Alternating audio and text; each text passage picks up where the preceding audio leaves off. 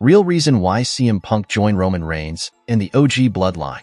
CM Punk and Paul Heyman returned on tonight's WWE SmackDown as part of a big Bloodline revelation for WWE Survivor Series War Games. Heyman came onto the stage and said 4-on-5 doesn't make sense for War Games, and that won't be the case after all. He pointed to the entranceway and out came CM Punk, who powerfully strode to the ring and went head-on with the new Bloodline alongside Reigns and co. This unexpected segment stunned the WWE Universe. In this video, we will discuss 4 reasons why Paul Heyman brought CM Punk into the Bloodline behind Roman Reigns' back. Number 4. CM Punk is a Paul Heyman guy. One of the major reasons Paul Heyman brought CM Punk into the fold without Roman Reigns' knowledge is that the voice of the voiceless is also a Heyman guy. This is evident from their past relationship, as Paul Heyman previously served as Punk's manager.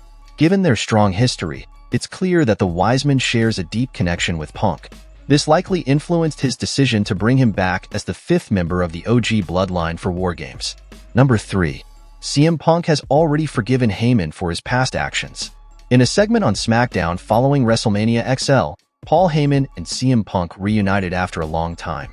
During this heartfelt moment, the special counsel became emotional and shared his feelings with Punk. As a result, the Best in the World forgave the Hall of Famer for all his past actions. This reunion could also explain why Heyman decided to bring Punk back for War Games. With no animosity remaining between them and a now healthy relationship, it makes sense that Heyman would turn to Punk as a trusted ally for the OG Bloodline. Number 2. No one was ready to align with Roman Reigns. No one in the locker room was willing to align with the original tribal chief. Earlier on SmackDown, Roman Reigns even rejected offers to team up with Cody Rhodes and Seth Rollins. This left Paul Heyman with no choice but to bring in CM Punk as the 5th ally of the OG Bloodline for Survivor Series War Games. Had someone else been ready to join Reigns, Heyman might not have turned to Punk as the final member. However, with no other options available, Punk's return seems like a logical decision for War Games. Number 1. Punk and Heyman might have some secret plans. Paul Heyman's return certainly came as a major surprise, but it's still difficult to fully trust the Wiseman, as his current relationship status with CM Punk remains uncertain.